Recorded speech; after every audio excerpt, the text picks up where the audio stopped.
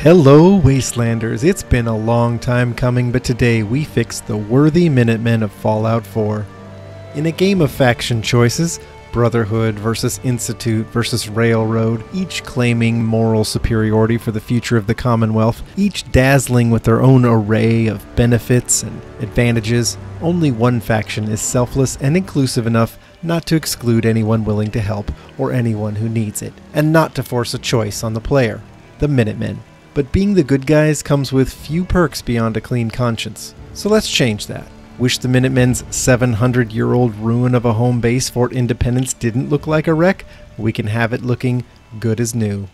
Glory's going to show you around, but before she does, let me explain why she's here and how she's dressed. The Minutemen have Preston Garvey and Ronnie Shaw as their only significant named NPCs.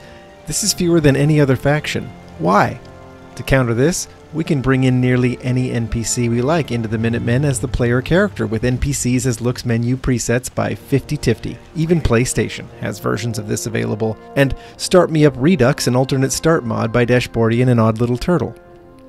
That's what I've done by recasting the Railroad's Glory, my favorite underutilized NPC, as an escaped synth who eventually leads the Minutemen.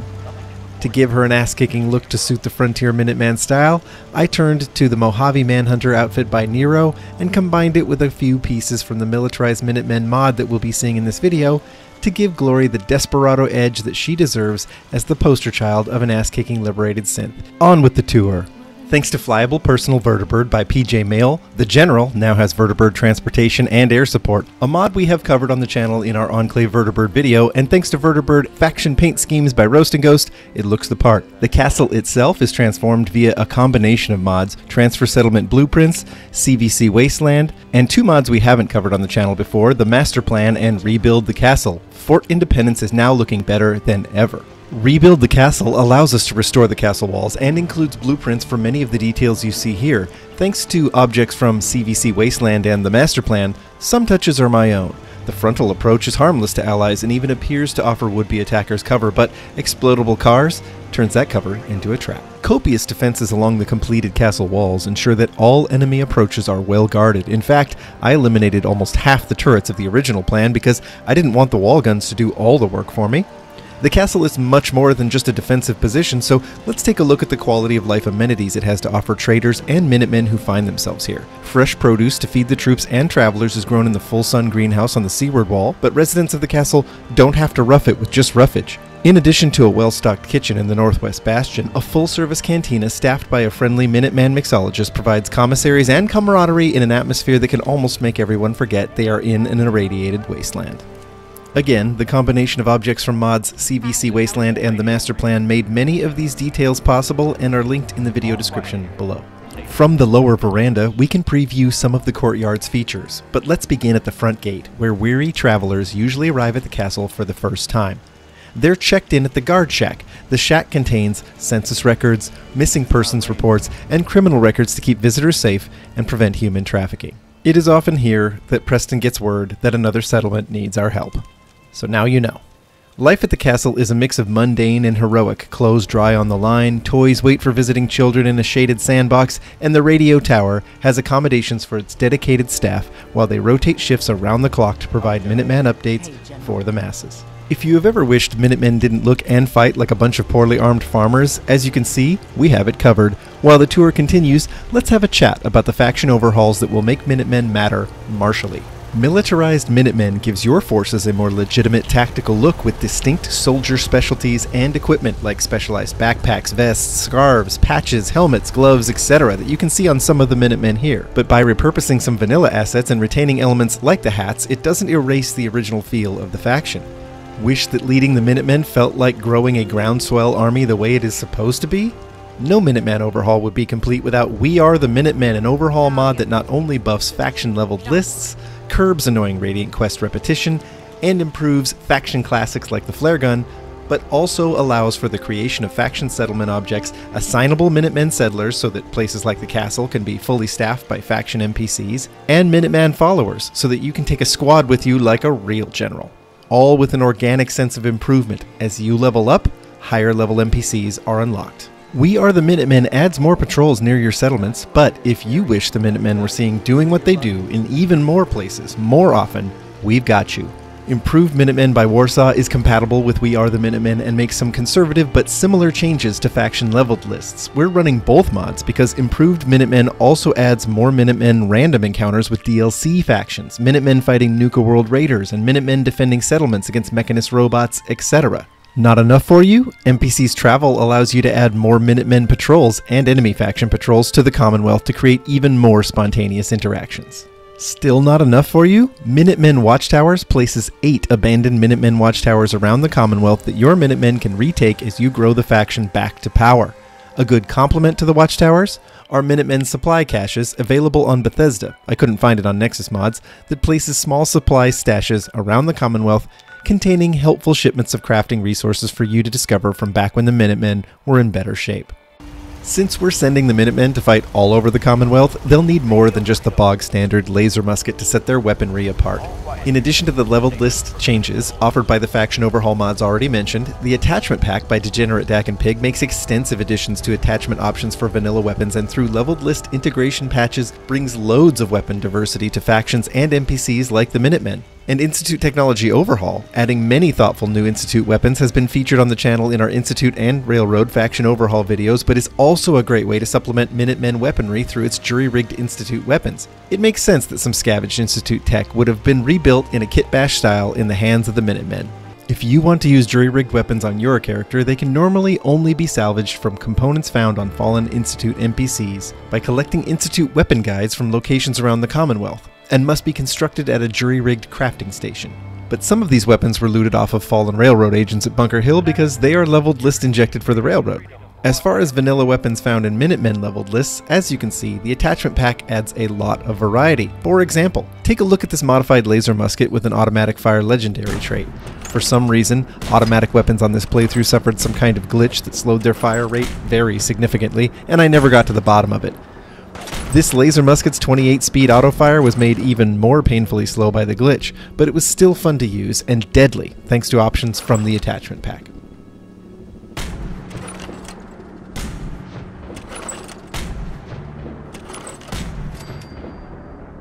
As far as weapons are concerned, the Minutemen artillery is a cool hallmark of the faction. Artillery? Great big guns? Blow up our enemies from miles away? Any of this ringing a bell? But have you ever wished you could make the Minutemen artillery grenades a bit more user-friendly? Configurable artillery has you taken care of. Control the accuracy, delay, and number of shots called in by smoke grenades with this impressive mod. And best of all, in my opinion, increase the artillery range so that you need far fewer gun emplacements around the Commonwealth. Glory, McCready, and a Minuteman follower created using We Are the Minutemen will demonstrate by calling in a strike at the Nuka World Transit Center from the castle artillery on the other side of the map. Enter that transit station before we're set. I'll have your head. Wait for it. Wait for it.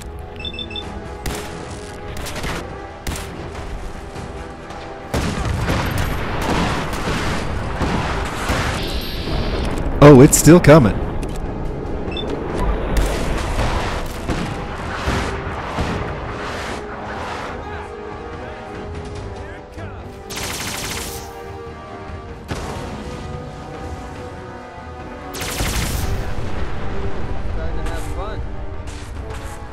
Are you not entertained? And while we are on the subject of bringing the Minutemen influence to the DLC content, let's look to Minutemen Takeover Nuka World. As General of the Minutemen, you can call your forces on a special radio to help you take out the Nuka World raiders and complete open season. How much help you ask for is up to you. Glory recruited 25 Minutemen, but players can have up to 150 assist in purging the park. With the faction buffs we have in place, 25 was more than enough support, even though the raiders have a few faction buffs of their own. Let's watch some of what went down after our Minutemen assembled for the attack. Before jumping into the action, Glory needs to don her Minuteman cavalry hat and sunglasses because it looks cool. And for more style points, she'll be using the Ranger Sequoia to start things off. A big old revolver firing 45-70 government rounds with a lot of knockdown power. This should be fun.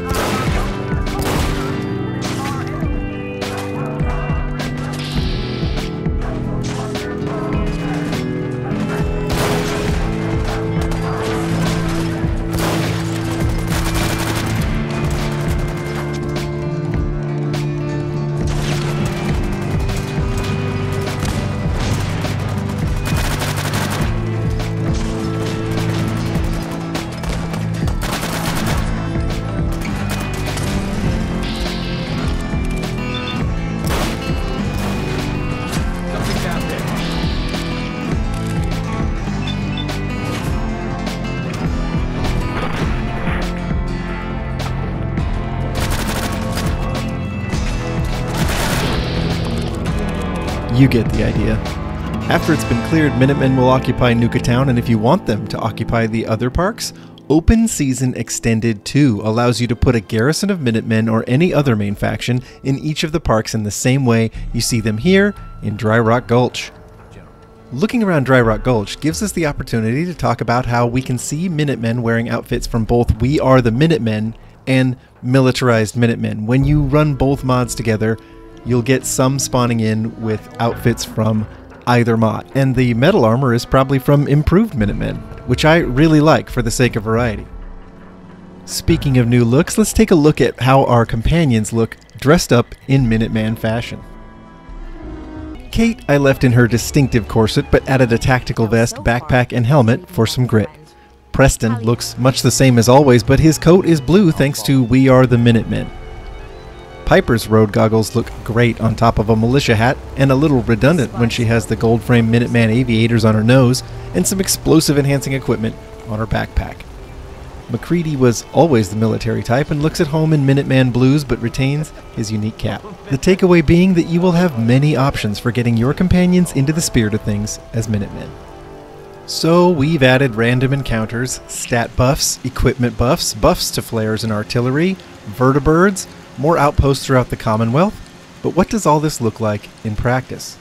To find out, let's join the faction's new Super Synth General Glory as she embarks on a mission to redeem the Minutemen and scrub a black mark off their record by righting the wrongs of the previous regime. She has built a new Watchtower outpost at the Murkwater construction site, thanks to the master plan, and has her sights set on driving the gunner infestation out of Quincy. Because of the deadly Commonwealth expansion adding potent leveled list buffs and named NPCs to the Quincy Gunners, they will not be pushovers. Add to that the Raiders and Super Mutants also buffed by the deadly Commonwealth expansion that lurk near Quincy and are likely to get pulled into the fight, and Glory will need the upgraded flare to signal for upgraded support, and the upgraded artillery to clear hotspots, and when her infantry and supplemental Minutemen weaponry isn't enough, she'll call in a Minuteman vertibird from the castle for air support.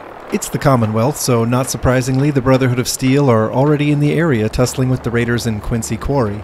This distraction gives Glory breathing room to fire a flare toward the Minutemen at Murkwater and consider her next move.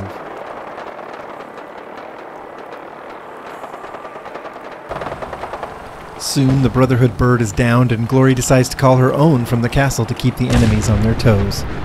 Knowing her backup will arrive soon, Glory kicks the Quincy Hornet's nest with a grenade and gets things started. And now that all the pieces are in place, let's watch how it plays out.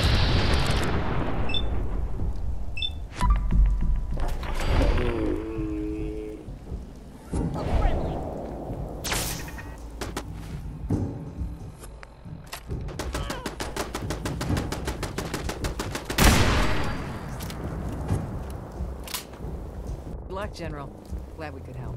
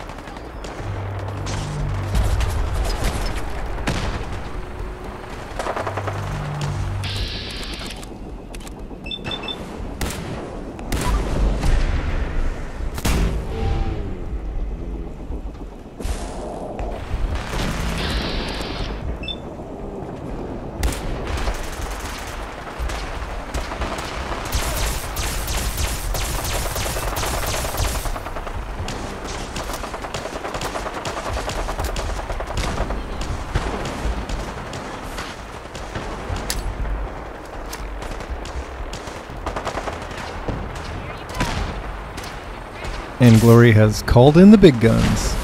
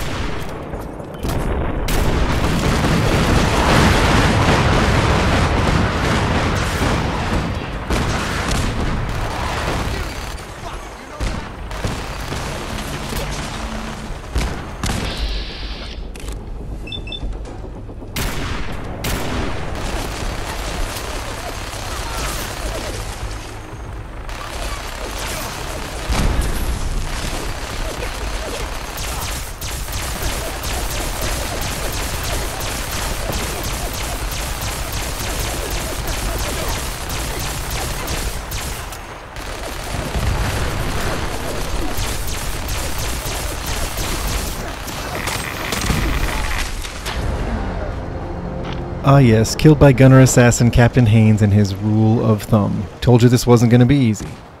On the next attempt, Glory decides to follow Preston's advice and help anyone who needs it by assisting the Brotherhood against the raiders in the quarry. But it doesn't take the gunners in Quincy long to bring the fight to her.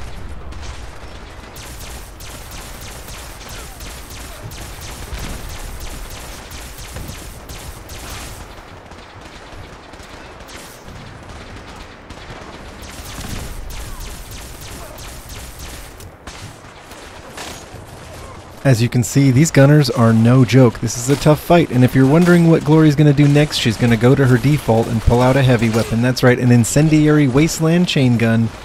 It's pretty fun to watch in action.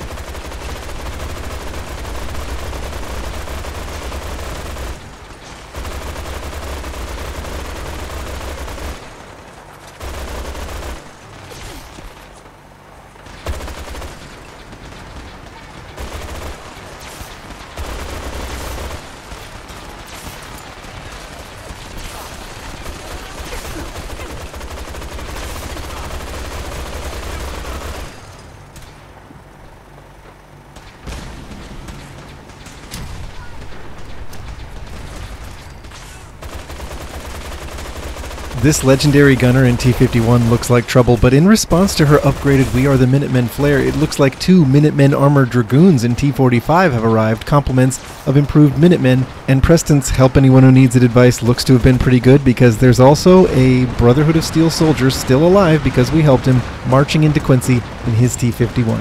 And of course the artillery flare has called in the big guns that are so explosive and bright that for a minute they dim our vision.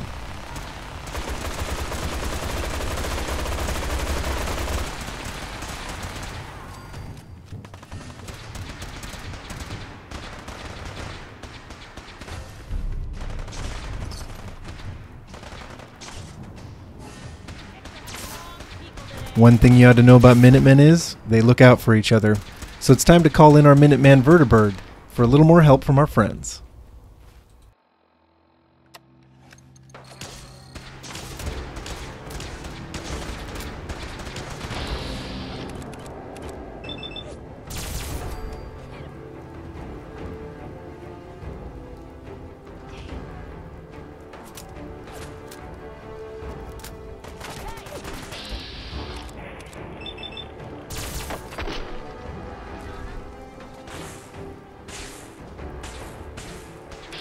It looks like the 2 Minutemen traders Clint and Tessa have arrived and they look pretty tough, but we have a lot of backup at this point.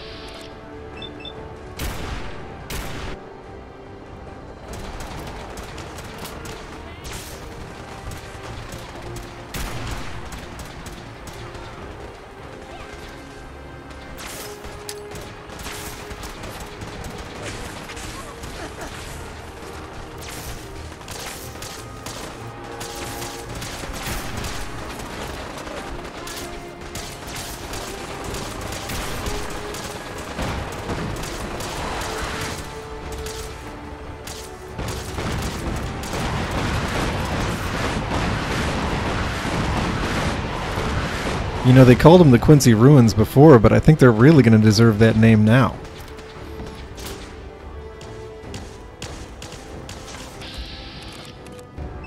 And thank you, Attachment Pack, for making the double-barrel shotgun cool again.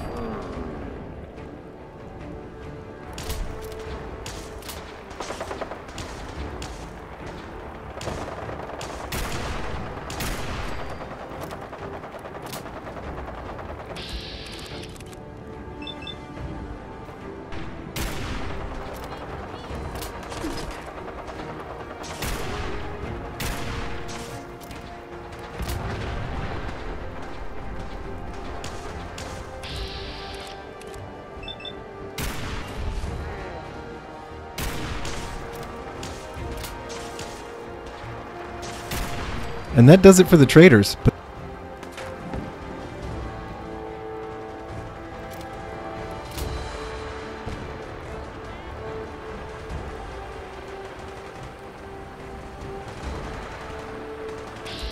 and there he is, Captain Haynes, a gunner who's killed me on more occasions than I can count. Let's hope we can take him out before he comes and gets us.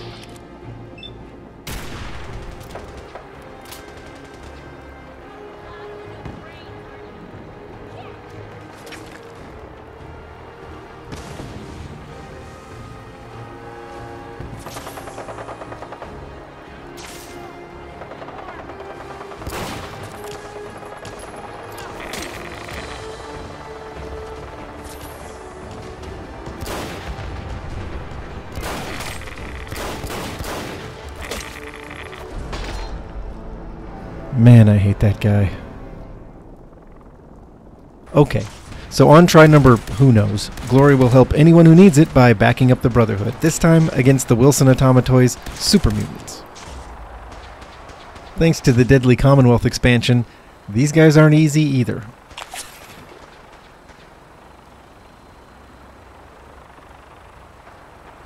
With her flare gun backup arriving, Glory heads to the Quincy gates to draw the gunners out with a grenade so she can summon some artillery hellfire down on them. Seeing the Brotherhood vertibird taking heavy fire over Quincy, she summons her own vertibird from the castle to keep things interesting in the air and hopes that a combination of allies and artillery will win her the day because the Minutemen traders have to go down. And also Captain Haynes is now definitely on her hit list.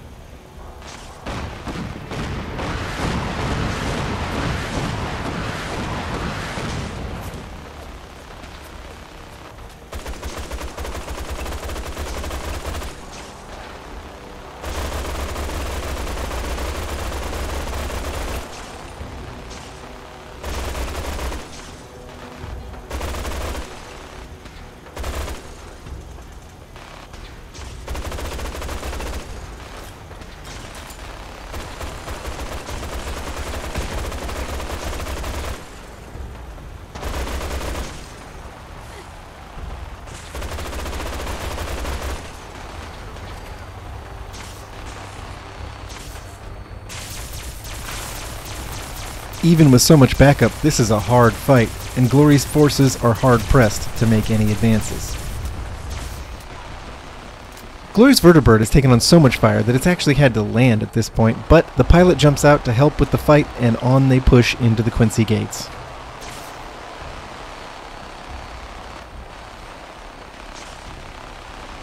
You know they came to play when the gunners are showing up in Exo 1 power armor that they somehow stole from the Enclave. Dying isn't fun, but repeating this epic fight, not so bad.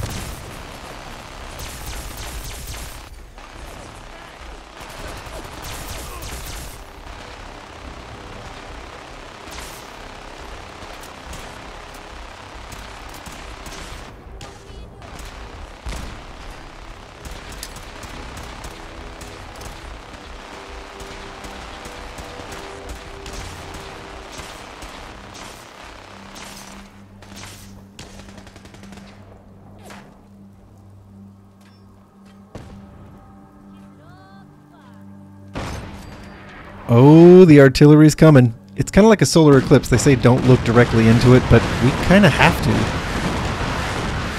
to. Okay, the Minutemen are officially badasses now. It's just official.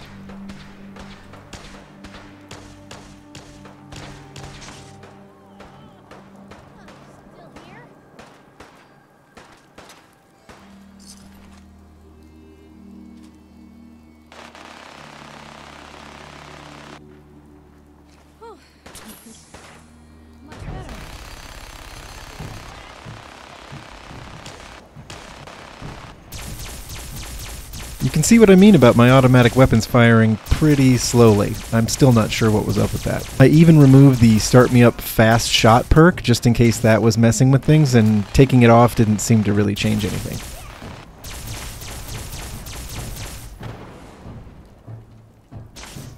And that's right, I'm passing out these artillery flares like candy on Halloween because the configurable artillery mod lets us dial the cooldown back, and we can just keep using these flares if we need to.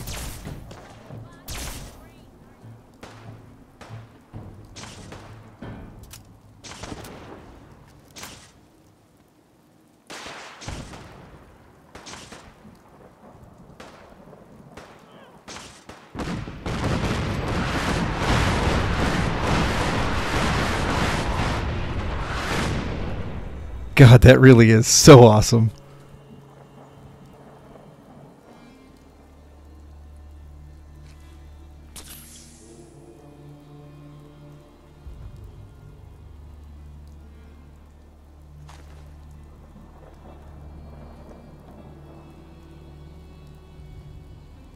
Seems like the fight is finally cooling down, and we haven't seen Captain Haynes at all. Maybe somebody else took him out. Maybe one of my artillery rounds. I don't know. Maybe we got that lucky.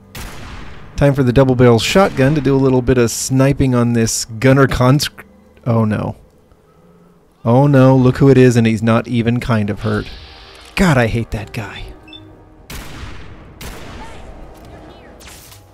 Oh no, we're not messing around in there. We're going to get to a big wide open place where we can see him coming and take our shots at him from a distance, and we are just going to wear him down. You know Glory loves a minigun, and we picked up an advanced high-speed minigun off of the Minuteman Dragoon who's laying there by the front gate.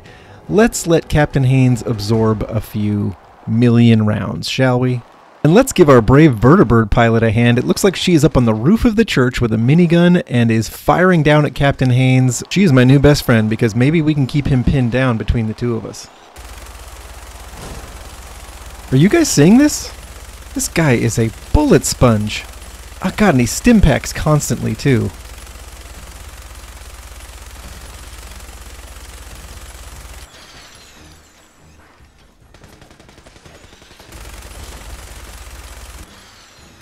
Oh no, he's trying to close distance so he can use that melee weapon of his that's basically a one-shot. Oh, we can't let him do it.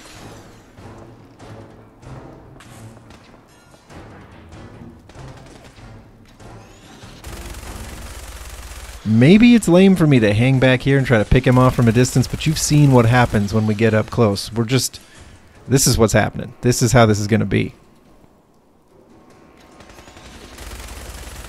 I'm starting to think there might not be enough rounds in the Commonwealth to take this guy down. This minigun is chewing through them and he is unaffected.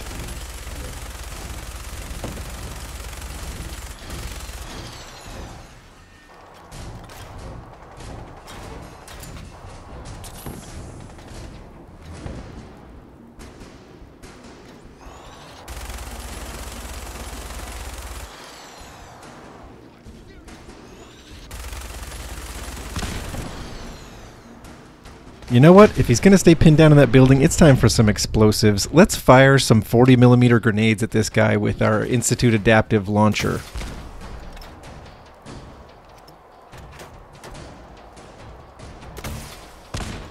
Ugh, and he just refuses to die.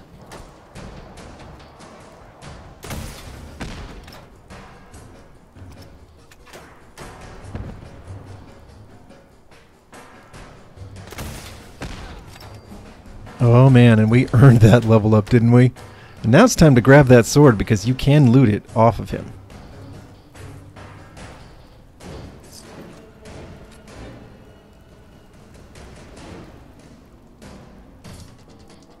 Heading back into Quincy, we hear a ruckus in the distance and eventually come upon our vertibird pilot, Ballsy Girl, trading lead with the last of the Quincy gunners. She really deserves a promotion.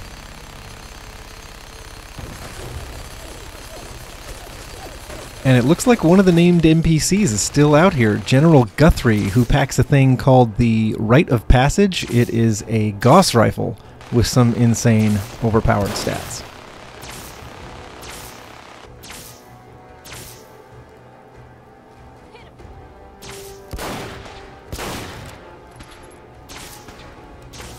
And while Piper draws his fire, we get in a position for some VATS.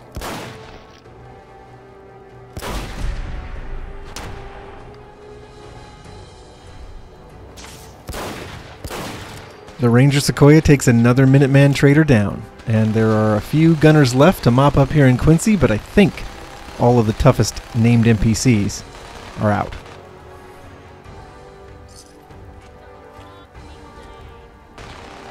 After mopping up the gunners and finishing off the Quincy Quarry Raiders with a Brotherhood patrol, we finally put an end to our long and hard-earned victory by hopping our vertibird home to the castle and chilling out on the ramparts, satisfied that the Minutemen are back and the Commonwealth will be safe in the hands of the one faction that won't put bigotry or power games before the interests of the people. Glory to the Minutemen, and thank you for watching. If you're still with me, leave a like and let me know what you thought in the comments. Later, Raiders. I'll see you in the next one. This is Radio Freedom, broadcasting all day, all across the Commonwealth. What was that? Nothing to report. Stay safe, people.